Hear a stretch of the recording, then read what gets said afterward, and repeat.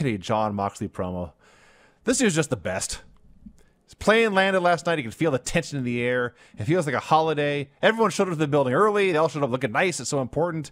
Look how far we've come, he says. 2 years ago, this company was just an idea. I was just a washed-up burnout. Here I am, the AEW World Champion. We're taking off. I've been on a collision course with Kenny Omega for this whole time. The two best wrestlers in the world. There's only one thing left to do. Make him go absolutely banana. And he winks and walks off camera. It was awesome. I gotta say something about this, by the way. So, as we'll get to, as you all are well aware, we have a new AEW champion. And for many years, I have talked about how I hate these bullshit swerves that don't make sense. I just want my wrestling to make sense. And when this match was over, I was like kicking myself. How did I not see this coming? The moment Kenny Omega said, let's have a gentleman's agreement, no gimmicks, just wrestling. Have I lost it? How the fuck did I not see this coming? It was the perfect finish to turn Kenny Omega heel. This lying asshole. The other thing that somebody pointed out to me, every time that Jon Moxley has defended the title, he has done a fantastic promo where he calls his shot. Yes. And he always wins exactly the way he says he's going to win. Watch your neck, etc. As was pointed out to me before the show aired by somebody, he never called his shot. He never told us what was going to happen and how he was going to beat Jon Moxley. Kenny Omega. Kenny Omega. Every one of the promos was how Omega could win. What a great match it would be. But not how he was going to win. Yes. And the one time he didn't call his shot, he lost. I don't know if this was by design, but I can't help but notice that that's what happened. Very few things happen in this company by accident. So I would like to think that that was the plan. So they had tons of time. The match started, I think a little before, had a little more than 30 minutes to go when it started. And they told us this match is a 60-minute time limit, and TNT has allowed us, we will stick through this match through its entirety. So there may have been a 30-minute overrun. So they had all 30 minutes to use. They did not do an overrun, as it turns out. But they had all 30 minutes. They used them all, had a lot of time, and used it well. 2 commercial breaks, but the match was long enough to go 2 commercial breaks. And for the first half of this, I was like, this is good, but I was expecting better. Like, they've had some good action, but nothing... It's exactly what I thought. Memorable has happened. First half was there. Second half was great.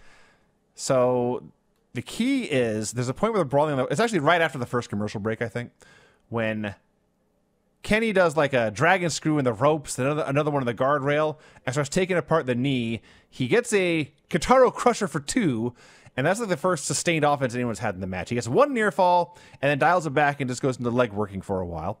And Don Callis is awesome on commentary. He's a great commentator, explaining the strategy of Kenny Omega here. Take the base away from Jon Moxley, the striker, so he will not be able to hit you as hard when his leg is taken out. That makes total sense. I gotta say one thing about Callis, too, here. So I knew it happened, obviously, before I watched the show. And how many times have we watched a WWE pay-per-view, and not just WWE, but anywhere, actually, where somebody comes out and they've got the boo-boo face, as they call it. Yes. Because they're losing, and they're pissed off about it, but they're doing their job, and you see it, and the match is over, and you're like, now I know why they fucking look like that before the match. Don Callis said the exact opposite. The old boy face? When they introduced him the to commentary, he was the cat in the birdhouse. Is that the term? It is tonight. No, he wasn't the canary in the cat house. That doesn't work. But anyway, he had a shit-eating grin on his face. He was fucking over the moon. He was so excited. I was like, look at this guy. Look at this fucking guy. And there you go. So Kenny is working Moxley over, and we're now in the 3rd chapter here after the 2nd commercial break, and this is when it gets really, really, really good. And like the very first thing they do right after the break is Kenny hits his big trademark Superman flying flip dive over the top open. It's awesome. But then he throws Moxley into the ring, And when he goes to follow up, Moxley catches him, hits him with a paradigm shift. That's his finish. And he lays him out in the middle of the ring.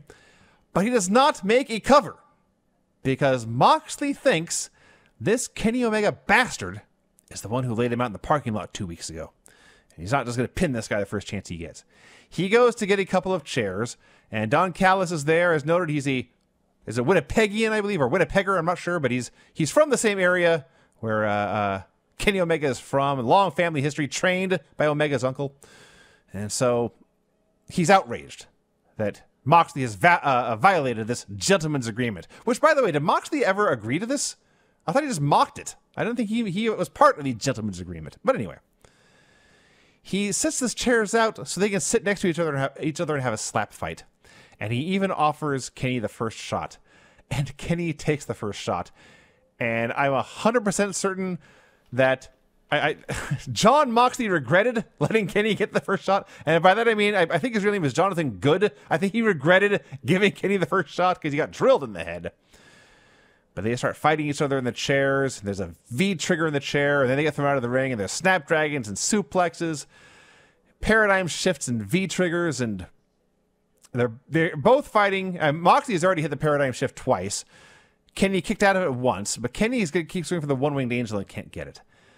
And Kenny goes to the top rope. And I am not sure what happened.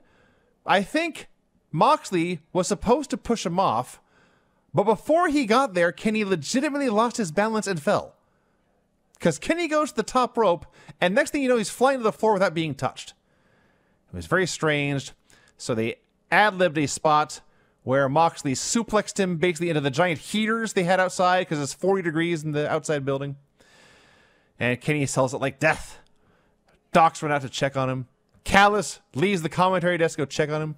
You can see the doctor's pointing at something about his eye or his face that it hit the burners. He's in deep trouble. But of course there's a match going on. Moxley's got a title to defend and he hates this guy anyway. So he tears the ref away, throws Kenny into the ring, goes to the mounted punches. Don Callis gets in the mic, pleading, Kenny is hurt. And unfortunately, the mic was not working, I don't think. But you get to get the visual anyway. He's pleading, Kenny is hurt, stop the match, pull Mox off.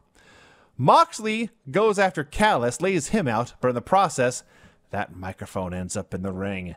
And Kenny grabs it, and he bonks Mox with it. And Mox comes up bleeding, and the announcers are pleading, what happened to the gentleman's agreement? And that wasn't directly the finish, but that was the end of Jon Moxley. He got zero offense from that point.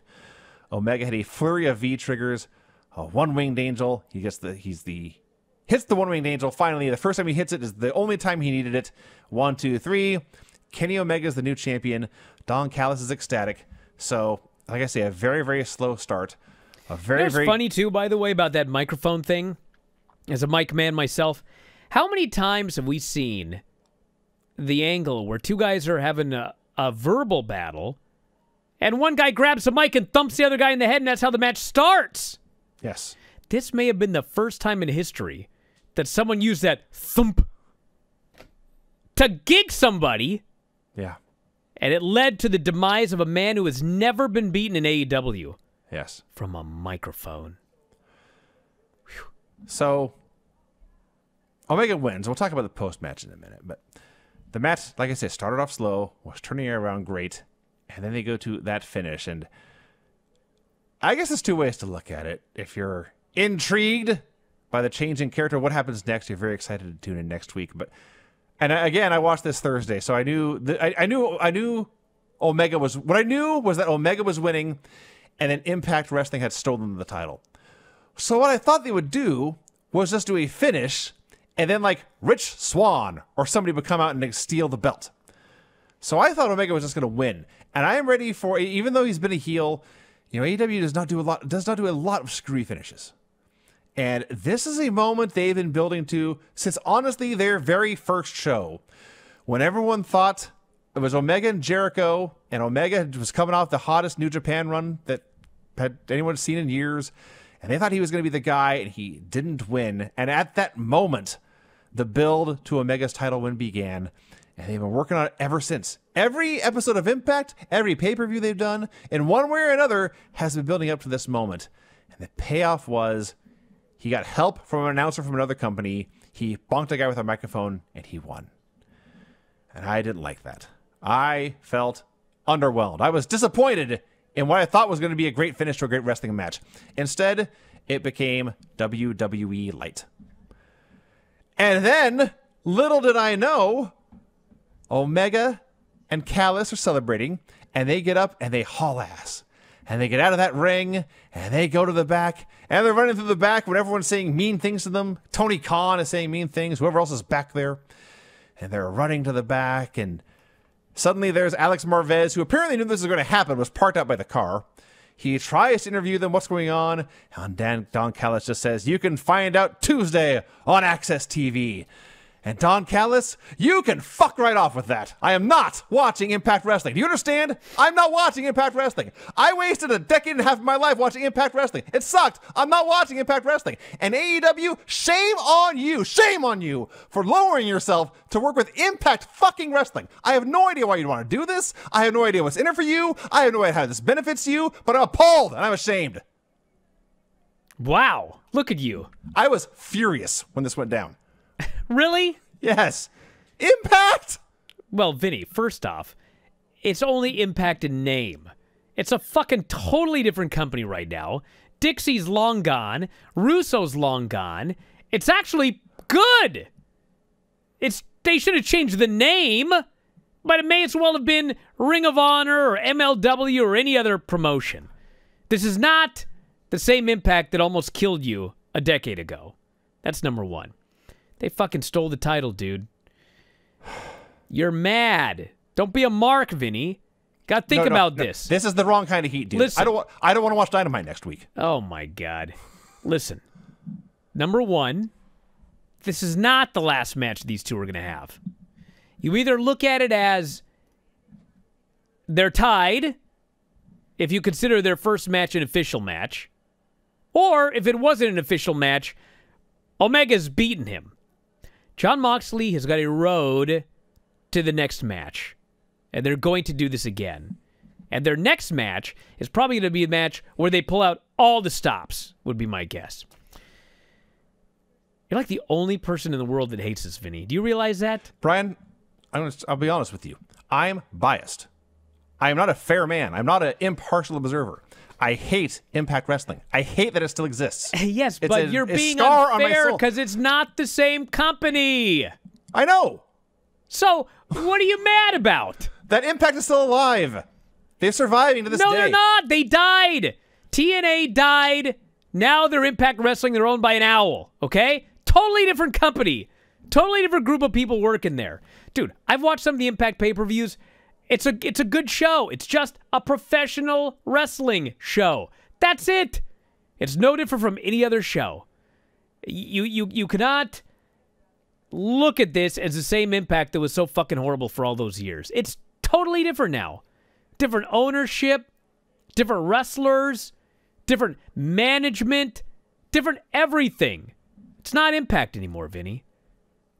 Gotta give it some time. Let's see where this goes. I will see what they can do, but I want everyone to know I am not going into this with an open mind. Wow. If you're a big fan of these video clips here on YouTube, you're missing out on full-length shows. Down there on the bottom right-hand side of the screen, click that join button, and when you sign up, you'll have full access to all of the shows that we've got up on YouTube, over 300 at current count. Wrestling Observer Live, The Bryan and Vinny Show, and Figure 4 Daily with Filthy Tom Lawler and Lance Storm. Hit the join button, sign up today. You can also click subscribe, and you'll always be alerted as to when new shows and clips are available.